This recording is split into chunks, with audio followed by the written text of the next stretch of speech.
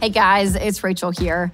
So we all know that the real estate market has people freaking out and feeling really uncertain about buying and selling a home.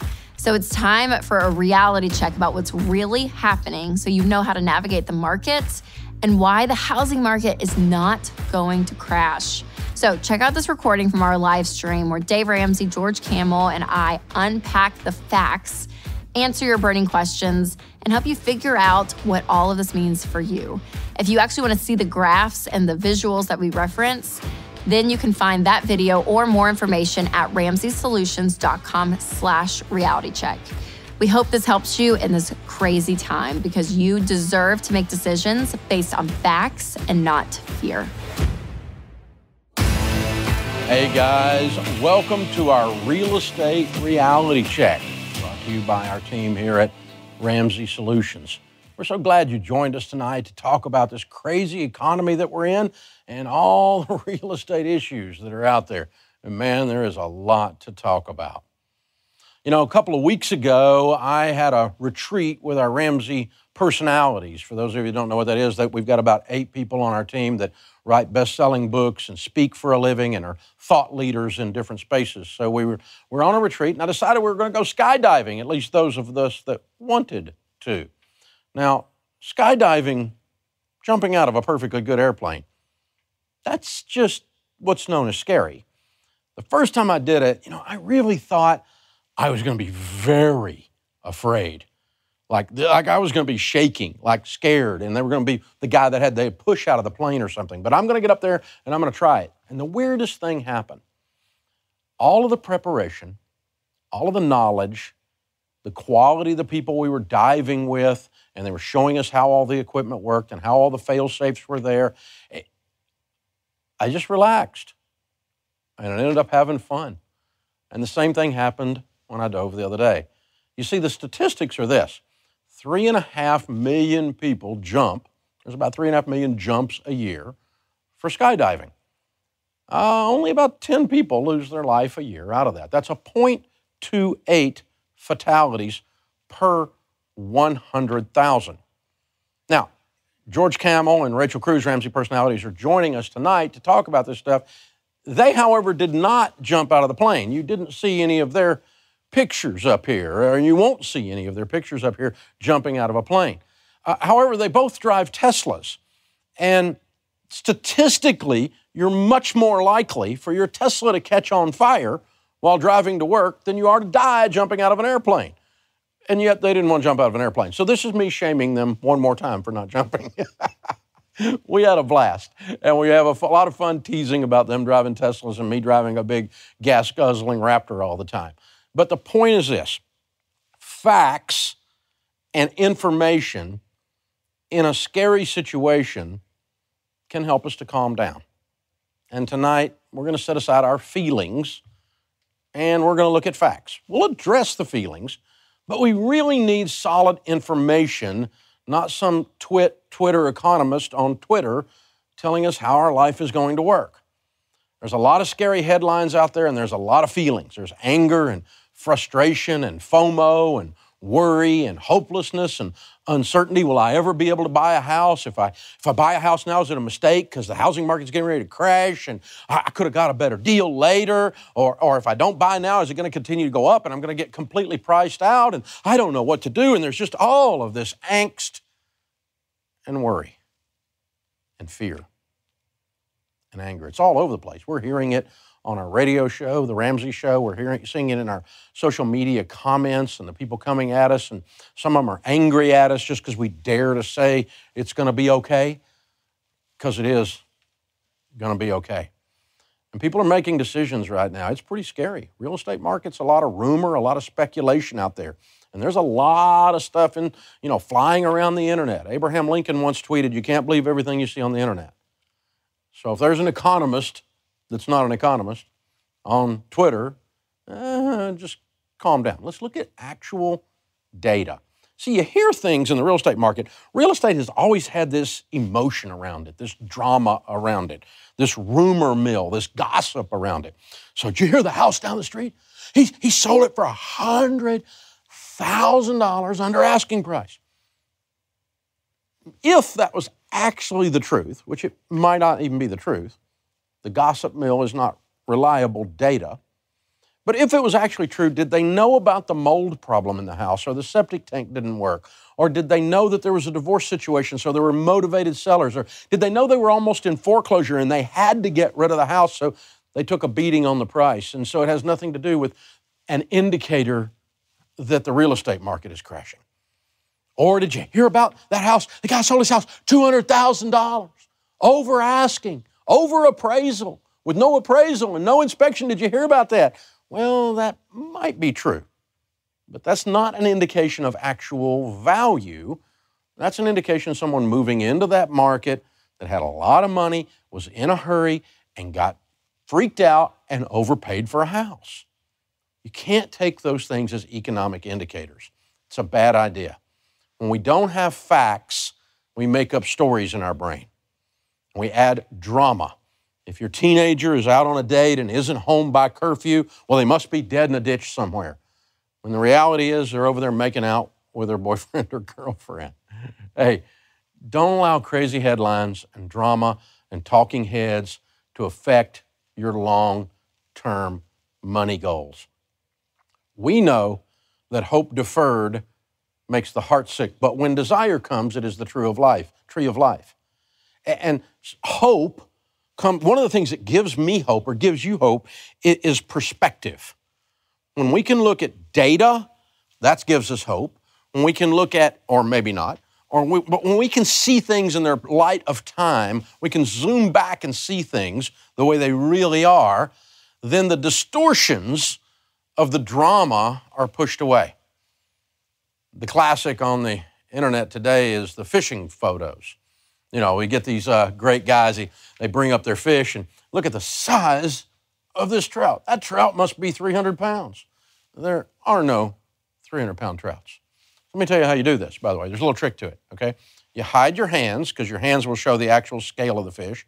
You hold the fish out from you, so that throws the thing, and then you fill up the whole frame with the fish, and you use a wide-angled lens.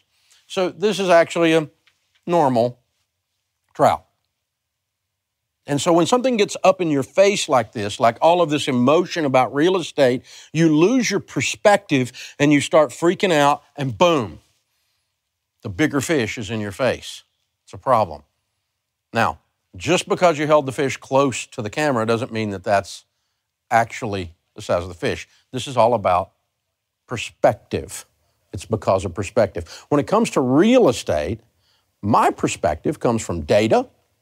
I own several $100 million worth of real estate, and I've been buying and selling real estate my whole life. I got my real estate license and still have it 44 years ago. I grew up in a real estate person's household.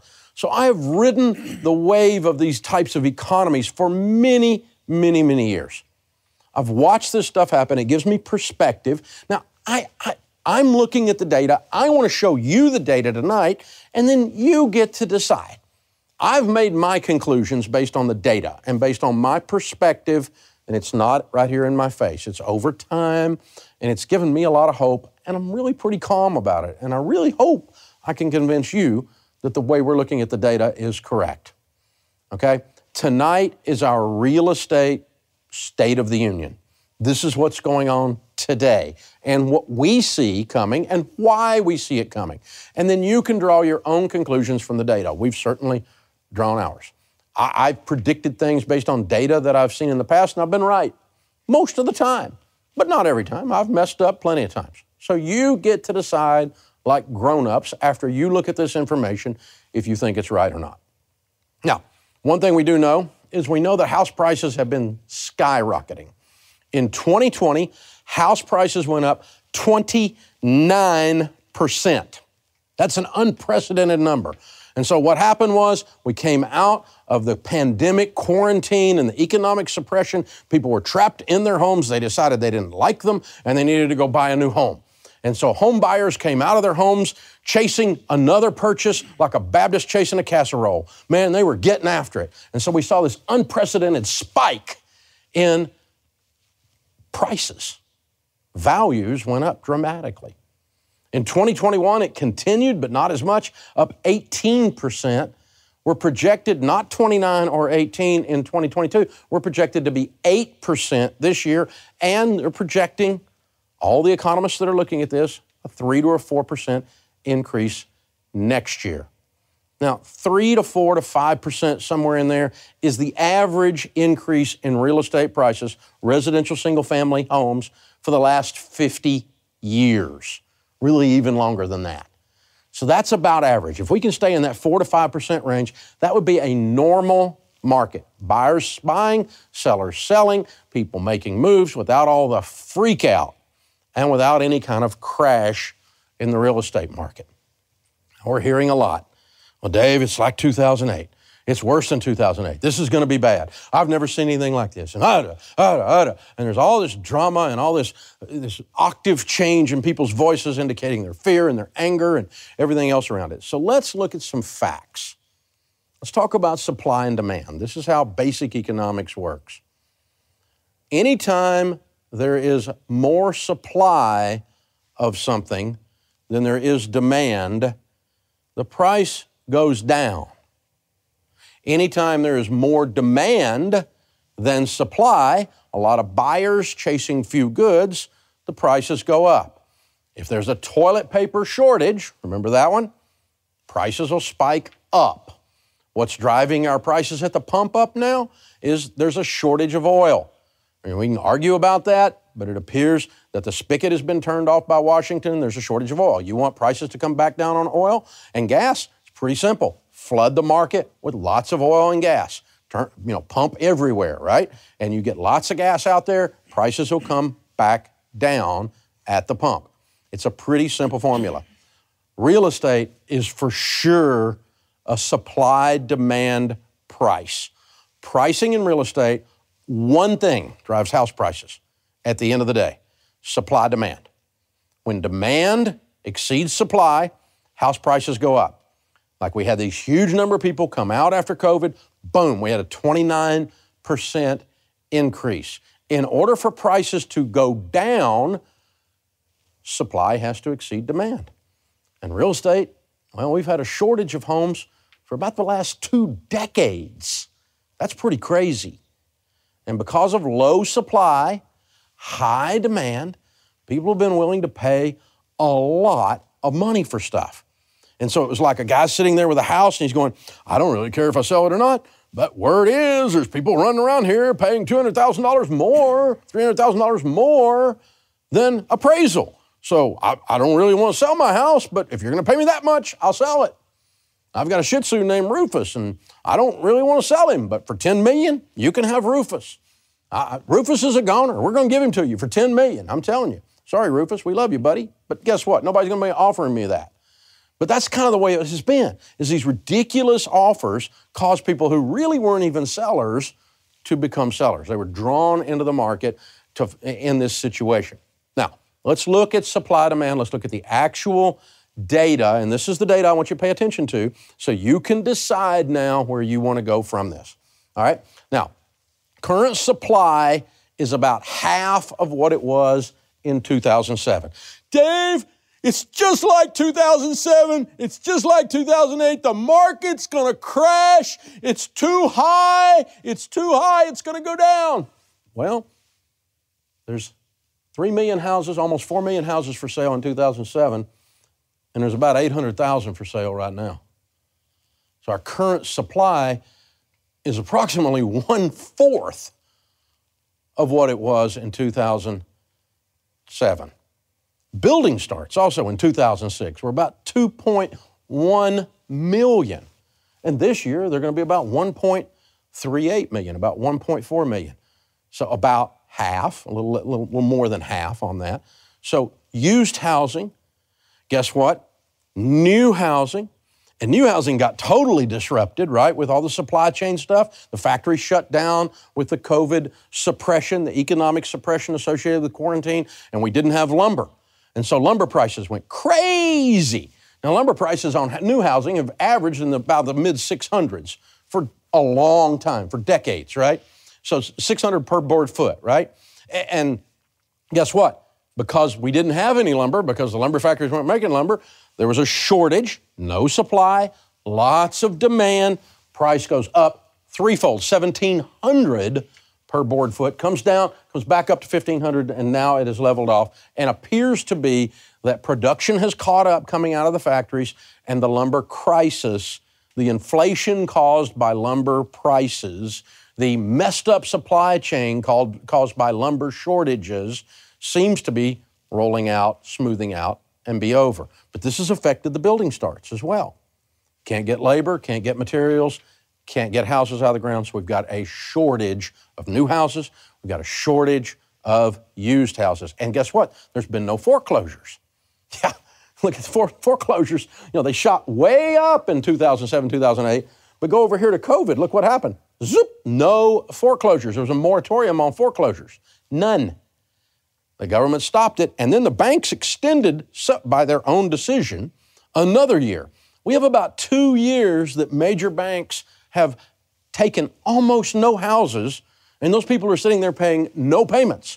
They're living there for free right now, and we got about 2 years backlog of foreclosures.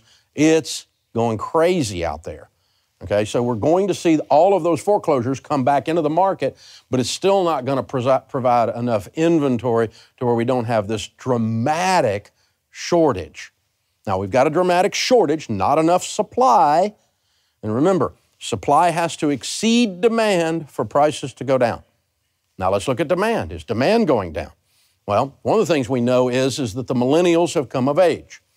In 2007, 2008, the people in their mid-30s were Gen Xers.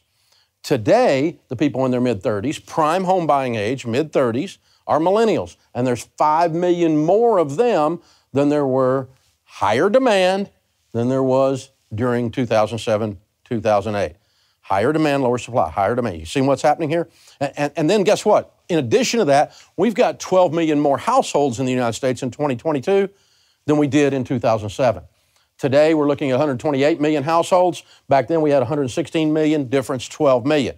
So we've got that many more people that have set up house that need a house. 5 million of them are millennials.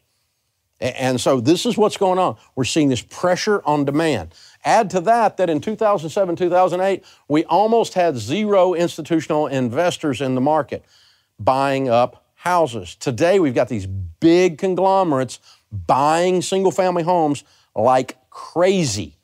Last year, according to Forbes, they bought 28% of the houses that were for sale in America. And these are institutional investors taking these houses off the market. These are the top 10 cities where they were doing this stuff, where the investors are going in and buying. And this is Q1 of 2021 to Q1 now.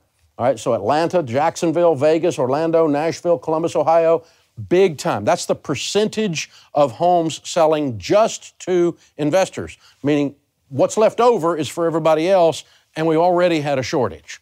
So this is driving demand as well. Now, we've got some cities that the investors are not interested in. These are the worst cities in America as far as the investors are concerned because they're the lowest investor rate.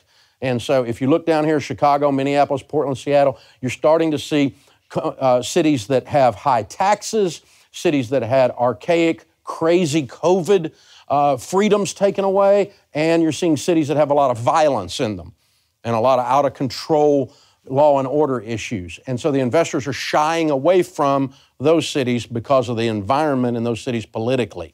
And they're going crazy over here in these Sunbelt cities where those things are not happening. So we've got higher interest rates, we got high prices at the pump, high prices in the grocery store, and those things are all pinching most people's budgets.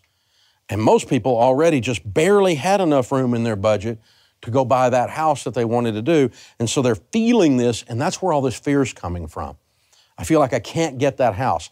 And I'm making a little more money, and I've got some things going, but not enough to offset everything.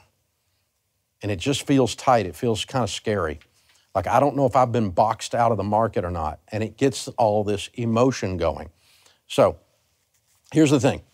Some of those people are not going to be buying houses right now. They're not going to be part of that demand. But those numbers that I just showed you represent a ton more demand than we have supply. That's why I am saying, it's a conclusion I came to, that we're not going to see crash of housing prices. we're not going to see house prices crash because the supply-demand just won't allow it. There's too many buyers chasing too few houses, and that's going to hold the market. Now, we have seen the economy slow down, and I do think it's going to slow down. I don't think it's going to be as crazy white hot as it has been. I don't think we're going to continue to see these price jumps in real estate, but that's a far cry from 2008, and we're going to see this huge drop that was unprecedented. The only time in the last 100 years or so, close to 100 years, that we've seen house prices go down across the board in the United States was during 2008. And it was a different set of economic circumstances during that time. So, in summary, let's look at this. All right, supply, there's a shortage of used inventory. Remember, 3.8 versus 3.6 versus 800,000 for sale. Home starts are down. Remember, 2.1 million down to 1.38. Remember that? And foreclosures have been non-existent down. They're barely starting to come back. And then let's look at the demand against that supply. There's 5 million more millennial buyers in their mid-30s. There's 12 million more overall householders, and investors are buying 1 out of every 4 houses that are sold. All of that is a pressure against this shortage that's going to tell you that we're not going to see a crash in housing prices. This looks nothing like 2008. This looks more like all the other times in history we've seen houses go along and what's happening. The biggest problem we've got is we're going to have a housing shortage that's going to be prolonged over a long period of time. And real estate's going to start to be a real key part of your plan going forward. So we want to get you towards that house. We don't want you to do it crazy. We don't want your emotions to keep you out of control. This supply-demand is not going to allow this market to crash. If you purchase properly, this is one of the best times in history to buy right now. A lot better than a year ago because prices were crazy. And it's a great time to sell, but it's going to be more of a normal selling environment instead of an auction where you put your house on the market and get 85 offers in 42 minutes. Okay, it's not going to be, hopefully that's gone because that's not healthy for the market. It's not healthy. So, if you're ready, now's a good time to buy. If you're ready, now's a good time to sell.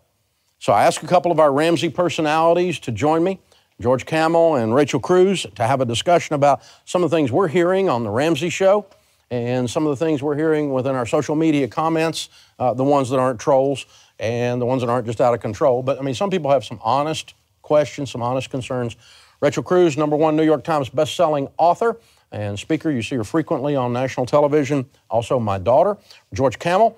He's the host of The Fine Print, one of the Ramsey Network's great podcasts that goes out. You'll see both of those or hear both of those on The Ramsey Show with me on YouTube, podcast, and 638 radio stations around America as we talk about money. And that's where we've been hearing from you guys where you were on this. Professor Dave, great job. Amazing. Great The charts and graphs. The graphs, I thought, wow, it's amazing. I thought meteorologist. I thought he'd be a great weatherman, you know? Oh, that's even better. Yeah. Then I'd have to predict the gonna tornado. rain. But you get to all keep your this, job even here it if is. you're wrong, Dave. You did great. field. It was great. Really I got a impressive. whole nother field ahead of me. Tonight, he was like, I just want graphs. I want graphs. Did you get graphs? I got graphs. The graphs. So I'm We so got glad. graphs. I love it. No, but we really did. Tonight we were excited about this event because we've all heard a lot of the fear, a lot of the magnified conspiracies or the things out there, which I've dove in those holes Here, a you few hanging times. out, Rachel. I know. But we've heard it all, though. We've heard it all. And so we were like, we want to give facts and, again, address where you guys are at because there's a lot of fear and a lot of pain. I mean, inflation just came out at 9.1%. So you're feeling it in your everyday budget. You're feeling it in your lives.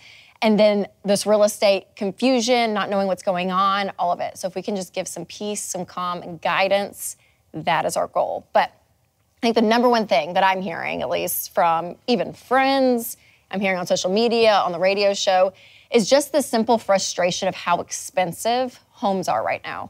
And it's like, man, what we could have bought in 2019 versus what we could buy now, it's a different game. It's a different game. And so it is very, very normal, and we don't expect anything less than the frustration of that. So us talking about that and combating the discouragement out there. So just know, we hear you, we see that, we know. But man, there is a different way. There's a way to still buy a home. There's a way to be smart about this and to not completely take your life. Absolutely. Yeah, as we look at these comments on social media, many of them angry. Y'all need to settle down with that. But as I see it, I go, okay, there's legitimate frustration here because the same house that was $250,000 you had your sights set on might be $350,000, $400,000 now, and you just feel like it's a moving target and you'll never be a homeowner. And I get it. It's discouraging. You feel like you're going to need to delay your dreams. You might have to work with what we call gazelle intensity for longer than you planned. You're competing with some crazy cash offers with these California suckerfish. But I want to encourage you guys, with the market cooling down, it's actually a better time to buy because you're not having to compete. Appraisals and inspections are back. So I want to give you some encouragement that it's been better than it was the last few years for buyers out there. Well, we are seeing the market soften because of mortgage rates going up. And again, it's that some prices have gone down, but the value of the homes are staying. Continue to appreciate. And what's interesting is, that now we're going back to normal is what it feels like, where you're getting an appraisal, you're getting an inspection. I mean, all of that, it feels like it's going back to normal. And if you've got that frustration right now, and that frustration is building up, catch yourself if you say things like, well, what goes up must come down. That's actually not an economic principle, okay? As a matter of fact, if you look at the charts and graphs that we'll show you even a little bit later on the house prices, what goes up has never come back down. Yeah. And the other thing you got to remember is this. The thing, like I was talking to a guy, you and I were talking to a guy on our show earlier in the week, and he said, well, I mean, I bought this house for $200, just it seems like 20 minutes ago, now it's worth $500, and I just don't think it can continue to do that. Well, I mean, guys, I started selling real estate in 1978. The first house I sold was on East Ridge Drive in Antioch, Tennessee for $38,700. Today... Okay, now you sound old. I know I am old, but I mean, the point is, that $38,000 house today would sell for $400,000. Yeah. And the fact that it went to $200,000 didn't mean it had to come back down. Right. Just because it's uncomfortably large emotionally to you does not mean it's going to come down. That's fair. I know, but it feels unstable though because it went up so fast. It feels though the feeling. Well, because it's something you're not used to. Yes. But if you look at the data over time, it's always gone up. Yes. And there's no indication because prices went up that they have to come down. I know. That's not a principle. And in so much of this, feelings take over. So whether it is the frustration or the discouragement, and that's when people make bad decisions financially, is when you're making it out of that fear and out of that discouragement. So pumping the brakes and even plugging in, honestly, to the emotion of just contentment, which I know is so hard when you're frustrated. But there is something to be said about our standard of living in America today, where we're at and what we expect and what we want and all of it. It's changed, right? What you wanted 36 months ago to what you can have now, it's changed. And so what does it look like to really grieve? Dr. John Deloney talks about this, grieving the picture of what you had. I had this picture of what our next home was going to be. And right now what the math is showing us is it's not going to be that. And so I do want people to take the time to grieve that because it is hard. It is really, really difficult. But there's also a level of contentment and joy that I don't want you to lose in life because the market's gone crazy. Mm-hmm. Yeah, there's FOMO, and then there's what I call JOMO, the joy of missing out. Because you're not going to be broke in a home because you had to get in because you felt pressure from family. And a lot of people, we're on Instagram and are watching HGTV, and it feels like, well, it's our American right to be a homeowner and have a beautiful home, and it's not right to throw away money on rent because renting is a sin. And when you sit back and go, my life's pretty great overall. We live in the greatest country with so much opportunity, and the U.S. economy is very strong. It will continue to be over time. And when you can just pause and go, I'm going to get there, but right now I need to focus on what I can control, which is my money and my life. I know, but it is hard because I'm like, there was an Instagram reel sound that went around, and it was like, can we just normalize normal homes? Like, there are normal homes out there that are not this, perfect black and white, everything matches all the time, So there is something to be said of okay, well, what is our expectation of what things have been sold to us, though? But seriously, I'm we grew up in a generation, though. It's okay to say, I can't afford it. I mean, I grew up over there. But what's hard is when you I grew up over there on the other side it. of the tracks, and the people in this neighborhood were rich people, where we're standing right now. And we used to say, we can't afford to live over there, because mathematically, we couldn't afford to live over there. And so we had to do something different from our life, our life, if we wanted to live over there. It wasn't because we couldn't move over there, they didn't get to pick those houses up and move them over to us. It didn't work that way. Right. And so there's a reality to, I can't afford it. But the problem is, once you test drove a Bentley, A Chevy's hard to buy. It's hard. I mean, What about test driving a Tesla? There we go.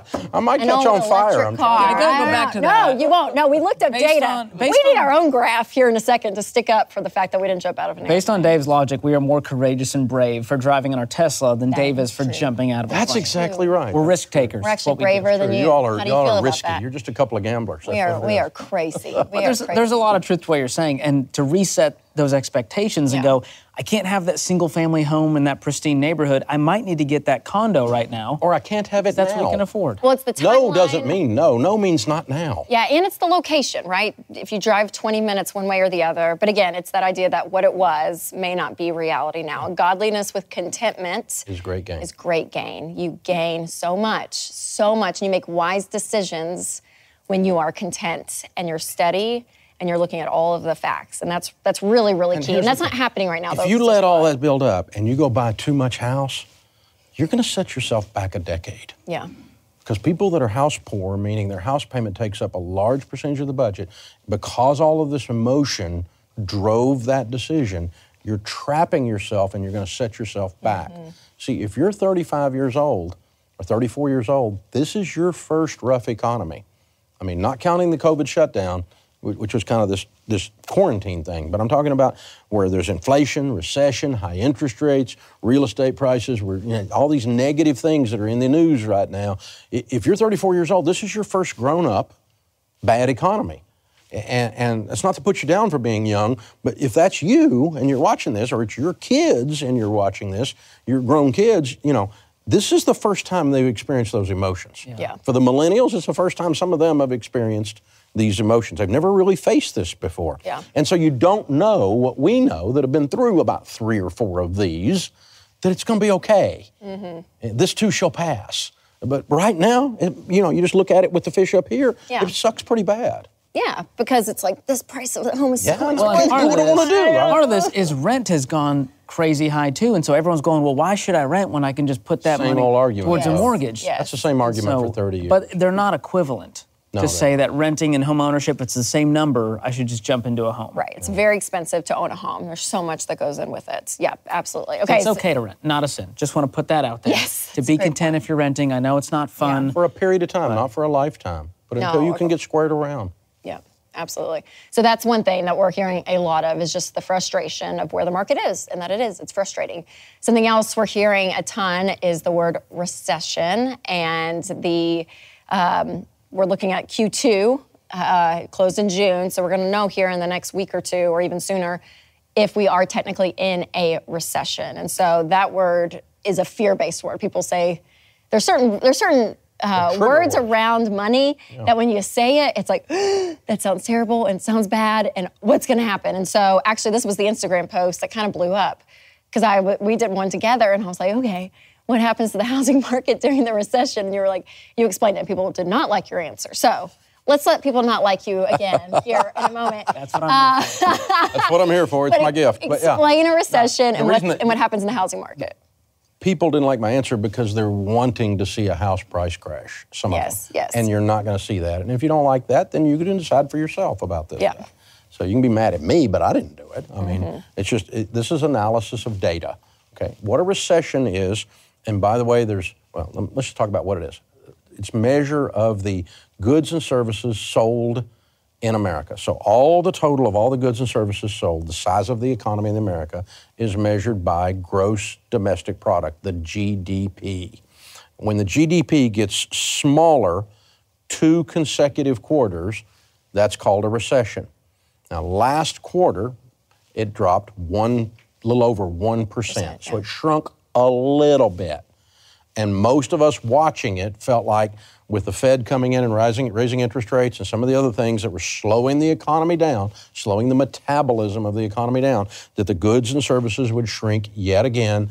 And so we would have 2 quarters in a row that it shrunk. If you have 2 quarters in a row, it's a recession. Now, if it shrinks 1.5% and 1.25%, this is not a deep recession. This is a rainstorm.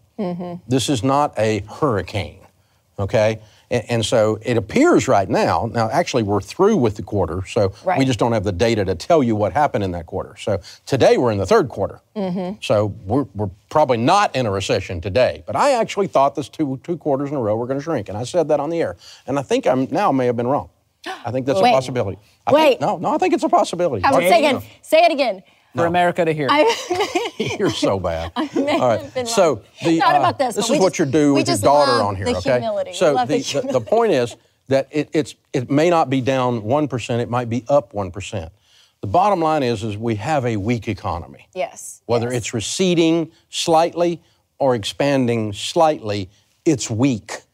But recession has never, there's no data, there's no graph you can find that due to recession, house prices went down. Not one time. 2008? Nope.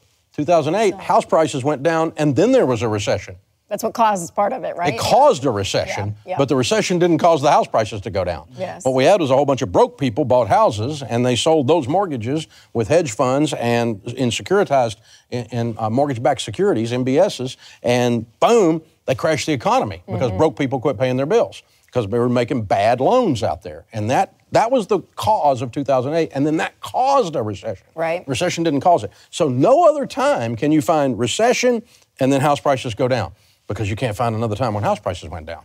Yeah, except during this time. Which is just fascinating, though, because I think people think all of this is so correlated, right? That it all... because it is and it isn't. Because a recession, one of the biggest factors that usually it causes, right, is the job market. Right. And then what's weird about this is that the job reports just came out and it's looking good. Like, you're like, oh my gosh. So it's just a very interesting bowl that we're dealing with economically is what There's it feels like. a lot of negative news, and some of it is kind of propping each other up. Yeah. And so like the job thing is crazy because the labor market has been disrupted, and now that's pushing back and holding the recession back. Yes. You know, and so, but it's about, you know, if you had enough people get laid off, if you had a deep hurricane recession and enough people lost their jobs, then you could see demand for housing go down. Right. Over a long period of time. And if it actually fell below supply long enough, you would see house prices or values come down. Yep. But we've never actually seen that happen. Yeah. Ever. Which is wild. It's never happened once. So the recession obviously is a big topic, and then we also hear about mortgage rates. Oh, yeah. Because they've risen. They've about doubled. Yes. And so I just checked the rates right before we went live. Freddie Mac, 30-year fixed rate mortgages right now, about 5.5%. 15-year fixed rate are about 4 3/4. And so that feels high to folks who have only been home shopping when rates were 2 and 3%. But historically, that's rates that were about around the 2000s. And interest rates do not cause home prices to go up or down. There's just not a direct relationship there. As a matter of fact, I mean, we go back to the dinosaur ages when you want to pick on me again. But I mean, we'll go back there when the dinosaurs roamed the earth. But I got my real estate license, as I said, in 1978. So I was selling real estate. In 1978, the rates went from 9 3/4 to 10%. It was the first time we saw interest rates go above 10% was in 1978, in modern history anyway, for homes. And they, under the Carter administration, they went on all the way up to 18% in 1981. And so I was selling houses as a young guy at 18% interest rate. The interesting thing was we were selling houses, not many of them. The demand was really, really low. The market just slowed way down. A lot of the sellers stepped back and sat on the sidelines and just were going to wait the storm out because they weren't going to try to sell a house to somebody when they're 18% interest rate and they were going to try to get some kind of lowball offer. A few sellers here or there in those days were giving houses away because it's the only way they could get them to move.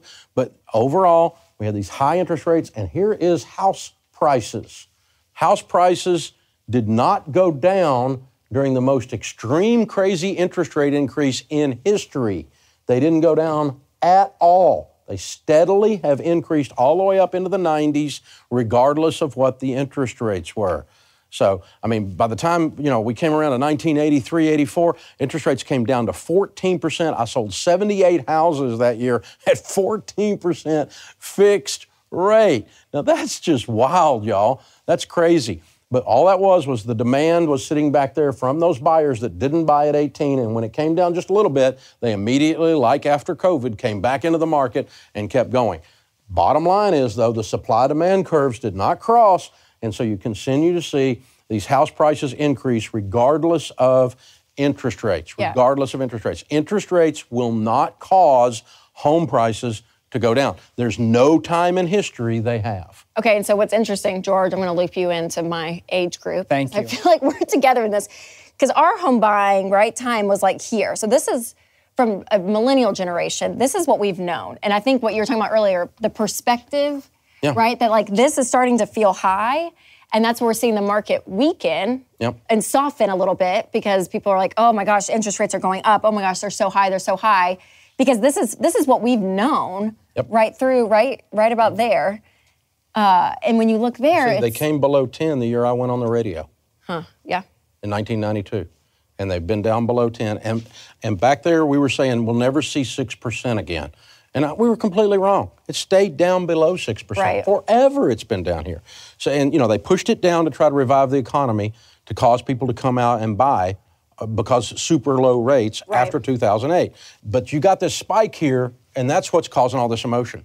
absolutely, yeah. So Because my thing is, you don't have this perspective. That's a Yes. trout in your face. right, 100%. So seeing the home prices and that they're going to continue from what we're seeing from the data of supply and demand, continue to keep going up, not at this rate, not like that, but we'll continue to see it go up. So even if you bought a home, if you had the ability and you said, hey, all of our finances are in order, we're ready to buy a home and it's a wise move, then buying here is still okay, even with the high interest rate, because you can even refinance if it goes back down to like the crazy. Well, can you imagine interest if you rates that bought we a were house at 10% today, what that house would be worth?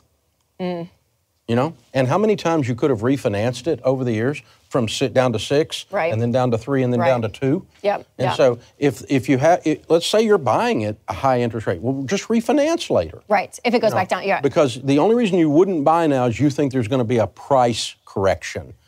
And I'm giving you all this data and all these reasons to say I don't think there's Well, going to be a and I price think it's correction. important to say too that prices could, because I mean, like if you go on like Zillow. Value correction. Yes, because when you go on Zillow or something, you there are places that you're like, oh wow, it's gone down, the price has gone down, but the value of the home has The not. appraisals. These Because are appraisals. people are still thinking, oh, I can And those are the- ask here when my house is appraised here. So this is what's correct. Well, that's the auction. The auction element is gone. Right. And so if you were asking $100,000 more than appraisal and you've adjusted your price down to appraisal and you call that prices are going down, well, that's not an indication values are not what But I we're think that's talking what about. people see though, because when you go on these websites, If you see that and housing, you use that to say the economy's crashing or house prices Prices are are going crashing, down. you're making a wrong assumption. because technically though, prices are going down because the original values price, haven't. yes, Values the original haven't. price was not even at the value. This is if what that it's makes like. sense. It's like when Beanie Babies were real hot. I could sell my Beanie Baby for $500. The craze is over, and now my Beanie Baby, though listed at $500,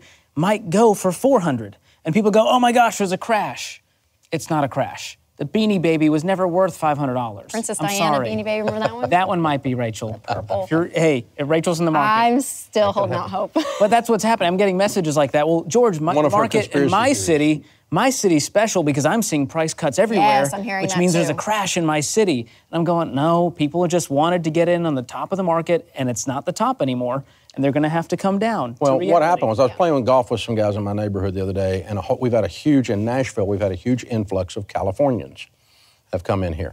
And when you sell a house in California, it's a big price, and then you come into a city like Nashville or a city in Jacksonville or something like that, you can buy twice as much house, 3 times as much house for what you sold your other house for in California. And so the Californians are just flush with cash, and then there's this bidding war, and so the house is actually appraised at $800,000, and they're paying $1 million. Yeah. And these guys I'm playing golf with he goes, yeah, I put my house on the market, and I decided to take it off the market. I couldn't get that price for it, and I said, well, how much? He said, I had it priced like, $200,000 over market. I was looking for one of those California suckerfish. Gosh, California, we love you. I feel like we're picking on California.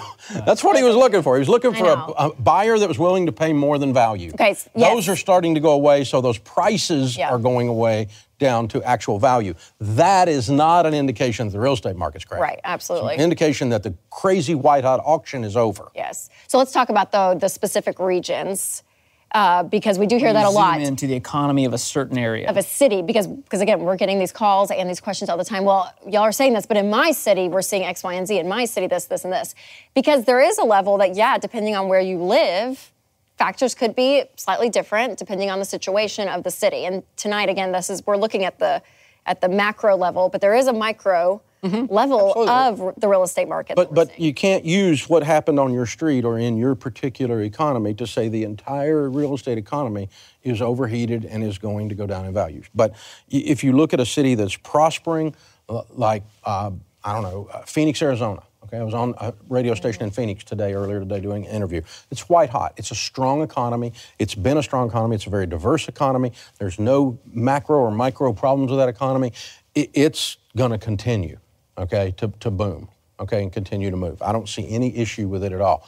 But you've got other cities where there's things going on in that particular city that are political, they're about the crime, or they're about the economics in that city, and some of those things are going to drive prices in that individual city down. For instance, I don't see any softness big time yet, but I'm hearing some stories anecdotally, I don't have any research on this, but Houston, Texas is the economy is largely driven by energy. And the spigot got cut off. So those people it's hurting. And so we may see some softness, some actual downturns in values. The supply-demand curve could flip upside down in Houston. But if just because your uncle in Houston has that happen, doesn't mean that Phoenix is crashing. And so, politics and real estate are local. And so that's there. And the other thing we're seeing is in the past 2 years, we've had this mass exodus of people across America. It's crazy.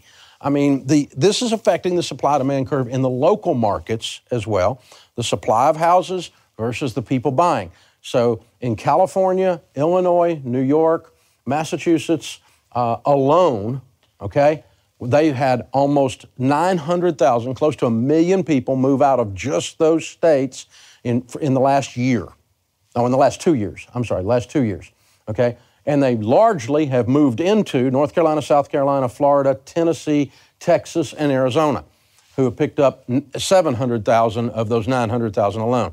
This is the largest migration in the United States in modern times. The largest turning over of the tables of people in mass moving out. And they're moving out of the political environment, they're moving out of the tax environment, they're moving out of the violence, they're moving out of whatever it is they're running from in these states that isn't working, and they're running to low tax states, and they're running to states that didn't have archaic, over the top, taking away of your freedoms during COVID. And so people noticed that and they said, I'm not living here anymore, and they moved. This is the largest migration in recent history, in modern times. We haven't seen anything like this since the Dust Bowl. And so these numbers are unprecedented, and that's going to affect positively these economies and negatively the other economies in terms of house prices, potentially. Now, we've not seen any California house prices go down yet, and I don't know what they're doing in these other states off the top of my head. But again, you've got this exodus. It's the first time in recorded history that California got smaller in population. It's the first time it's happened. Yeah. So this is very real, and it affects economics. Well, what's interesting, too, is a lot of these states, like you think about a Chicago, you think about a New York, California, even Massachusetts, it's expensive to live there. So like you were saying earlier, some of it's cost of living. They're taking this money of a house that they sold there, and they're coming to a Texas, they're coming to a Tennessee, where they can buy such of a bigger property. And the interesting thing is that there seems to be a waning in this. It's just about over. Yeah. And so again, we're going to see, my buddy trying to sell a house to a California suckerfish. He couldn't find one. Mm-hmm. But half the houses sold around there were to California people. We've got a whole bunch of new folks, new neighbors and friends from California here in Tennessee. We welcome you. Our neighborhood, I know we're getting specific about us, but my neighborhood, there's a lot of new builds happening in one section of it, so people are moving in, and anytime we meet someone new, we're like, hey, welcome, where are you from? And they're like, sorry, California people, I don't know why we're picking on you tonight, but they're like, we're from California, we're sorry. And I was like, no, you're fine. No, come. I'm glad you're here. It's great. But again, but they always say, oh my gosh, the home that we got here is amazing compared to the home we had there. So again, it's all in flux, and it depends on your city, your situation, of what's going on. But I think that fascinating. It's fascinating. Okay, now you touched on this earlier, but it's important to talk about, though, is foreclosures. There's another trigger word that you hear in the financial space, and that is a scary word, foreclosure. So talk through that and what we're going to be seeing here in the next few months.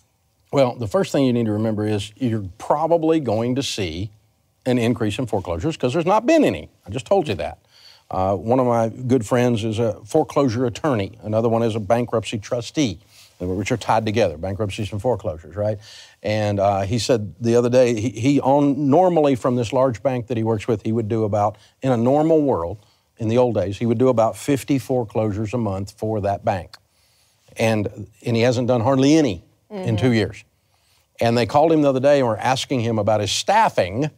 Are you ready to take on a bunch of extra volume? And he said, what do you mean? He goes, well, we're getting ready to start sending you about 250 foreclosures, about 5 times normal per month. Yeah. So all that is they got this big stack from 2 years on their desk, and they got to start getting them executed. They got to start getting them out there, and so that's gonna push all that out there. So some people are going to hear foreclosures are on the rise. I think it's connected to the housing market. That proves that real estate's going to go down. It's going to go bust. And no, all it is they're trying to catch up for the last 2 years when they hadn't done anything. That's all it is. Well, that's like the scare tactic, the news headline. Yes. Right, that you're going to probably see here. To that point, people think of short sales and foreclosures, but they're very different. A short sale is when you're upside down in the home. There's a lot of people who aren't upside down because of the home appreciation. There's lots of equity, but they can't afford the mortgage payment, which is what's causing the foreclosure. So it's an important note to make. Well, and I hear people say, well, I'm going to wait until there's a lot of foreclosures to get a good deal, though. And then that's not always the case either. Close to value for it, and now they're getting foreclosed on. And if they finance close to value, there's not going to be a deal. Foreclosure doesn't always mean deal. Yes. I used to buy foreclosures for a living, and you know, just because it says foreclosure doesn't mean it's a good buy, and it doesn't mean it's a good house either.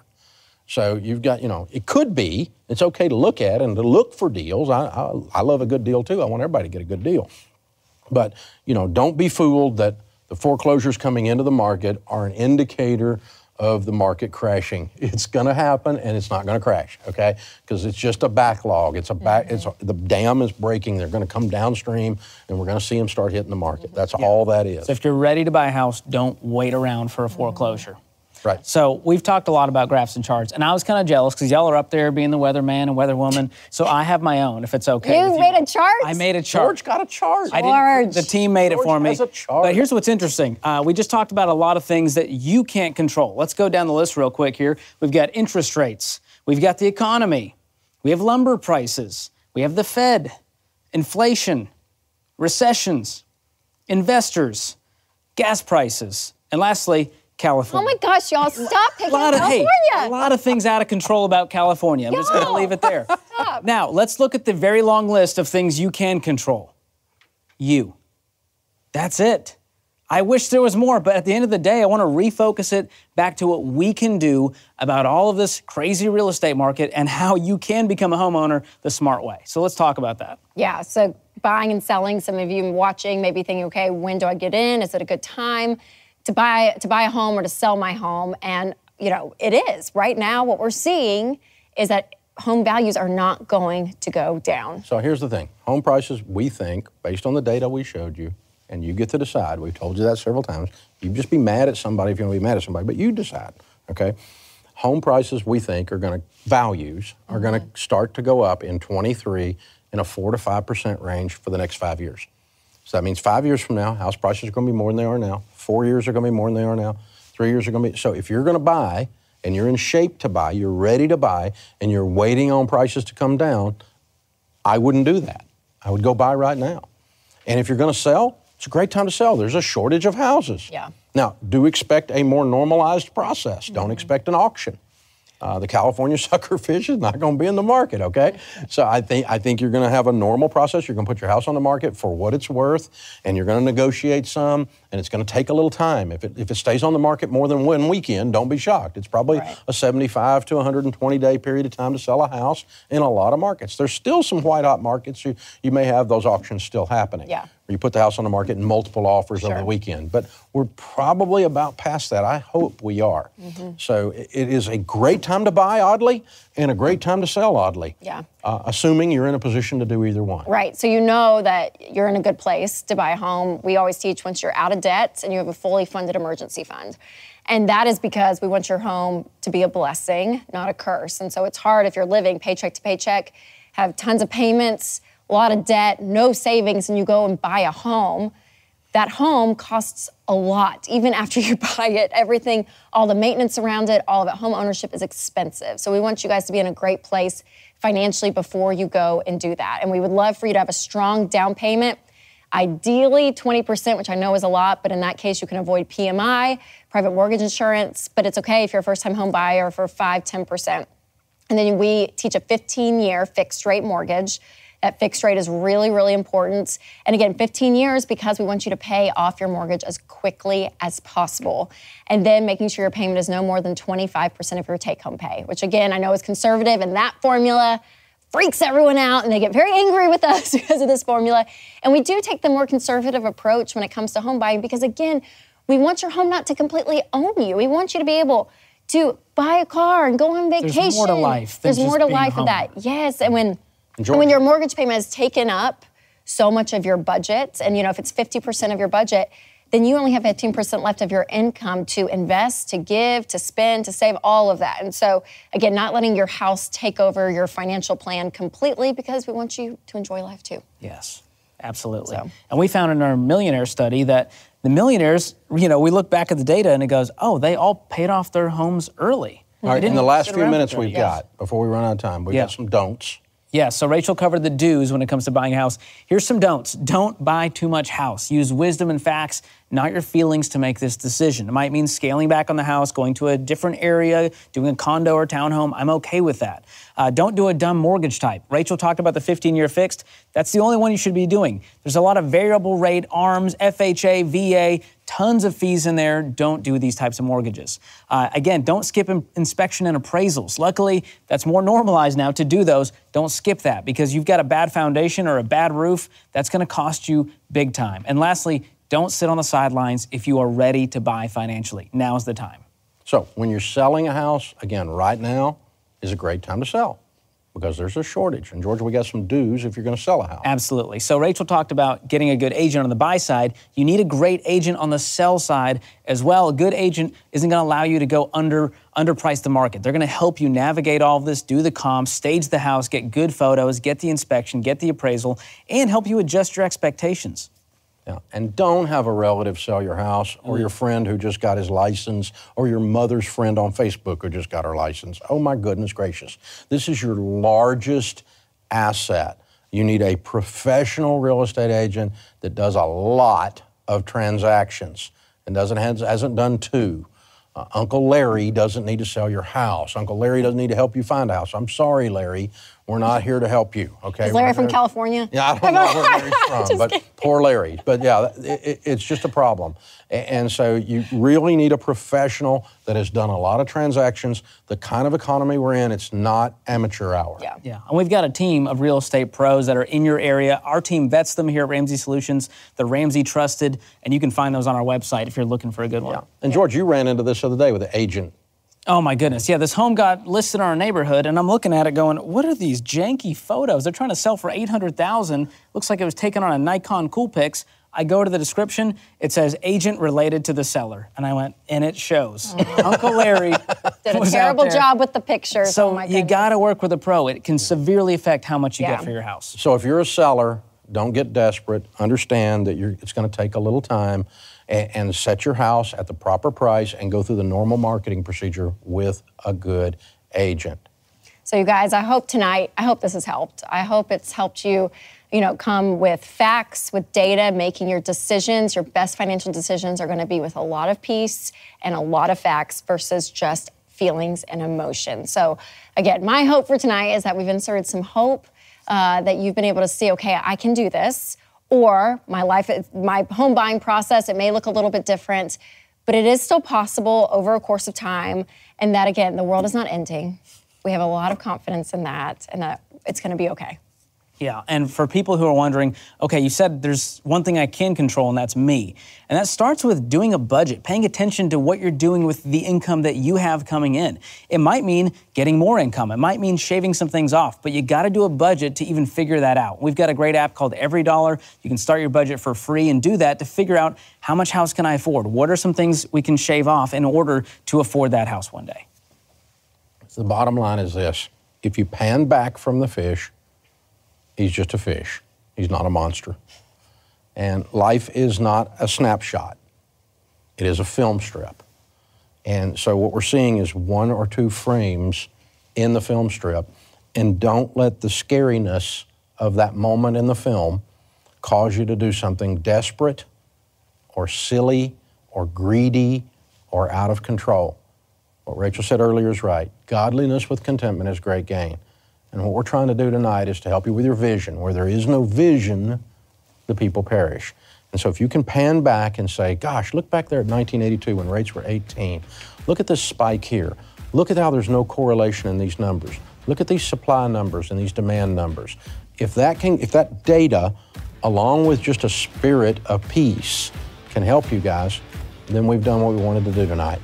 Thank you so much for being with us.